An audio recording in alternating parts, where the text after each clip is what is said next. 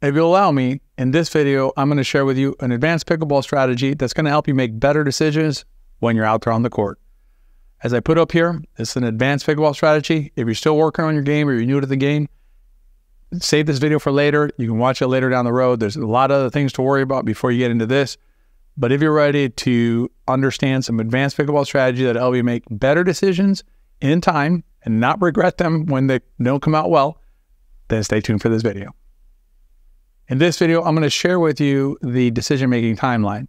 It's a process that'll help you make better decisions when you're out there playing and not regret the decisions when they don't work out in your favor. The way we experience time is linear, right? So we experience the past, the present, and the future in a line. That influences or impacts how we make decisions when we play pickleball or anything else in life, frankly, but here we're talking about pickleball. So when we play pickleball, we need to make decisions about the certain shots we want to hit, certain movements on the court and things like that before we have all the information that's relevant to the decision that we're making. In other words, we're making our decision based on incomplete information. And that's just part of the game. That's just part of pickleball. And so understanding that there's incomplete information will help inform how we build our decision-making timeline so that we can make the best decisions for ourselves and for our team when we're out there playing.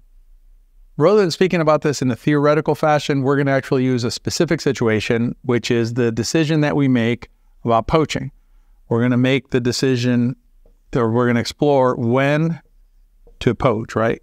When is the right time to poach, and how do we make a decision to poach or not to poach based on the information we have available to us at a given moment in time. This analysis is in response to several comments that we got to a video that we posted about a poach play that I did at the 2023 Nationals. I'll put a link up here to the video if you want to check that out. We're using some of that footage in this video as well. But if you want to watch the whole footage from the other match, you can click up here. In that match, we articulated we showed a poach gone wrong, right? It was a poach that didn't work out. And a lot of the comments were based on a misunderstanding of the decision-making timeline. No criticism of the commenters or players and their understanding of the game. This is just part of the growth process. But from our perspective, they did not really understand the decision-making timeline and how it works. So that's why we're doing this video, and we're going to focus on the decision of when to poach based on proper decision-making. Over here on our court board, I'm going to set up the poach situation that happened in the rally at Nationals. So we were the serve team in that situation. Our opponents, Stephanie and Johan, were the return team. So what had happened was there had been a serve, then there had been a return of serve here to my partner, Karina, and Stephanie had made her way up to the non-bias line. So this is Stephanie, this is Johan, this is me, and this is my partner, Karina. So Karina's hitting the third shot. Karina hits her third shot over here to Stephanie. Now, I have been relatively inactive up until now. In other words, not a lot of shots not a lot of places I can get involved in the action because they've been freezing us out by hitting every ball over here. If you want to check out that video, I'll put the link down below as well. You can check that out. You can see the strategy of Stephanie and Johan was to hit balls here again and again and again at the MVZ and then lob eventually to try and win and close the rally. So I made the decision to poach on this third shot. So the fourth shot will be hit by Stephanie, and then I'm going to poach. So I poached across like this. All right, Karina had moved up, but I poached in front of her. I'm a left-handed player, so that was my forehand coming across. Stephanie was able to drop that ball into here. I then was already committed. I got to the ball.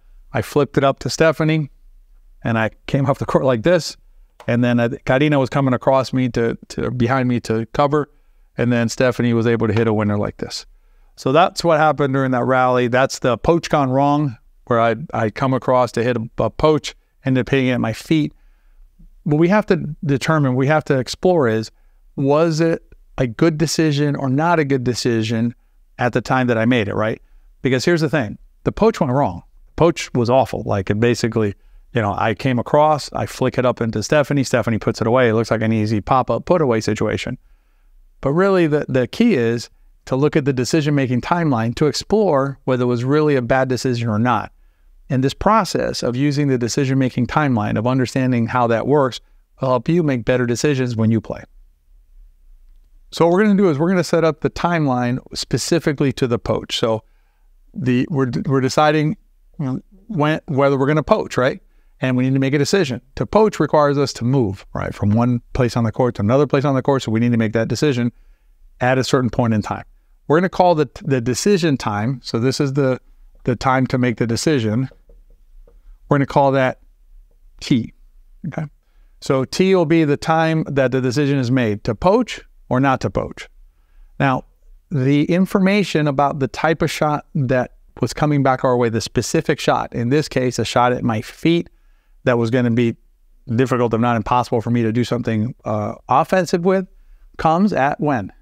T, call it +2, maybe T +1 or T +3. But the point is that it's at T plus some amount of time, you get additional information, right?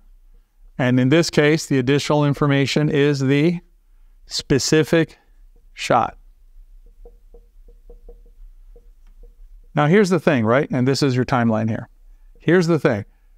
You're in a conundrum here because you need to make the decision here. If you don't make the decision here, you can't poach. So you got to make the decision here, but you don't have this information until T +2. But you can't make the decision in T +2. It's too late to poach.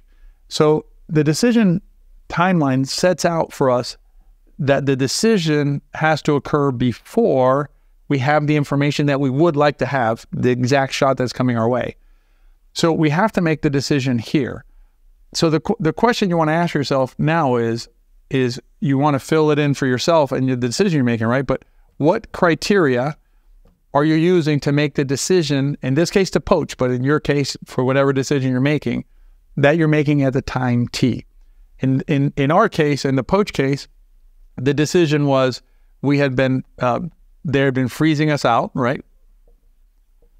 Meaning they had been playing, we were playing on our heels. They were controlling the tempo of the rallies once we got up to the non-volley zone. So they're freezing, actually more specifically freezing me out. So basically they were creating a 2-on-1 situation, okay? And then the next question is, when can I insert myself?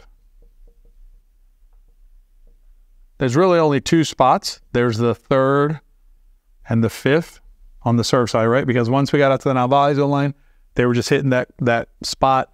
They were hitting this spot again and again and again, and I'm this player, so I can't get over there at that point. So I can only come in on the 3rd and the 5th. And so then the question then is, okay, if I've decided to poach, right? You know, is the poaching then going to change things up, right? Is it going to give them a different look, right? Different look, and put pressure on them, and put pressure on our opponents, right? So all of these decisions, all of these reasons, all of these bases for making the decision are the reason why at time T, and this is the important part of the timeline, at time T, I made the decision in this situation to poach. I did not know that the shot that Stephanie was going to hit back was going to handcuff me on my attempt at poach until T +2. By then it was too late because the decision to poach had already been made, and in fact could only have been made before I had this additional information. Let's overlay this decision timeline onto the rally and see what it looks like.